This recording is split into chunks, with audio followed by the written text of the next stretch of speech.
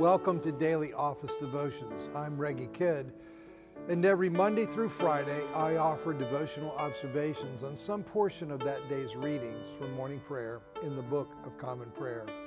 Thanks for joining me this Thursday, a proper 27 in year 2 of the daily lectionary. Our readings in the Epistle and the Gospel present us with two sets of brothers. The parable of the prodigal son is a story of two sons, both lost, though in different ways. The one lost to prodigality, the other lost to resentment and envy. One lost son is found. The other, the parable leaves his story open so the listener and reader can consider whether their own lives are as consumed as he is by resentment and envy. In his portrait, The Prodigal, Rembrandt reveals much more than the emotional embrace of father and returning son. We have in the foreground of this most deservedly famous painting, of course, the younger brother who is being tenderly received by his loving and forgiving father. The foregrounding of the prodigal is precisely the problem for the resentful elder brother. He, the faithful stay-at-home, self-styled slave of the estate, begrudges the attention lavished on the returning prodigal.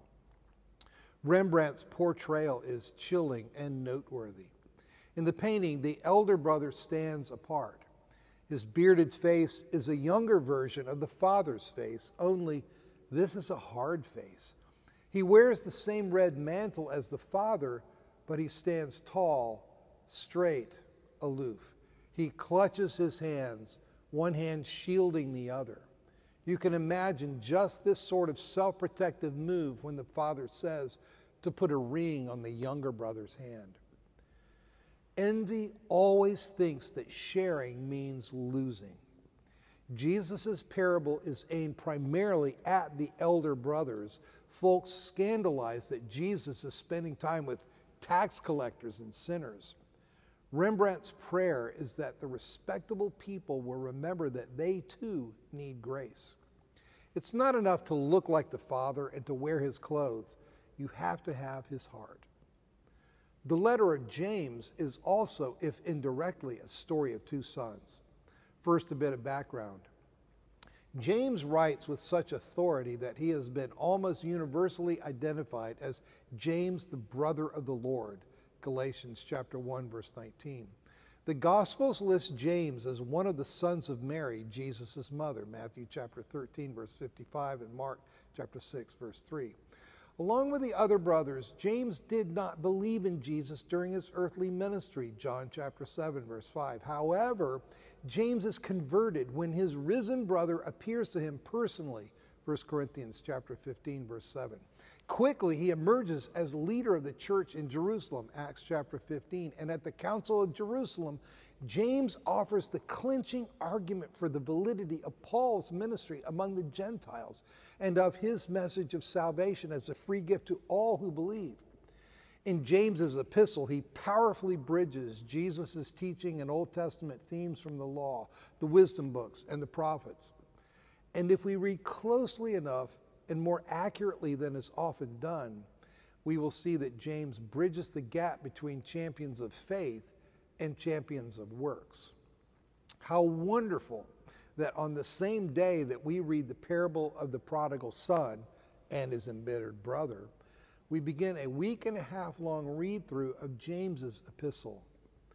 I received the converging of these readings as quite a gift of providence. James could have been a similarly embittered and aggrieved brother.